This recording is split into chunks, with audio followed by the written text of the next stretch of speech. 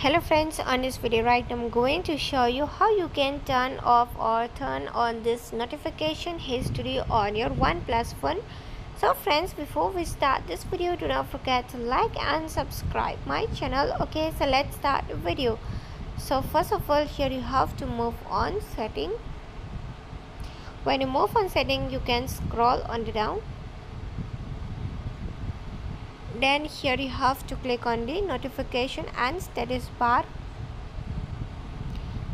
Then from here you can see the option inside this notification and status bar. You can see more settings.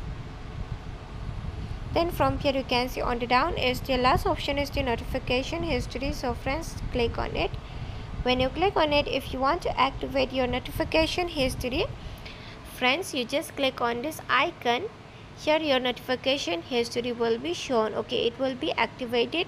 And if you want to off your notification history, then again you just click on this icon here.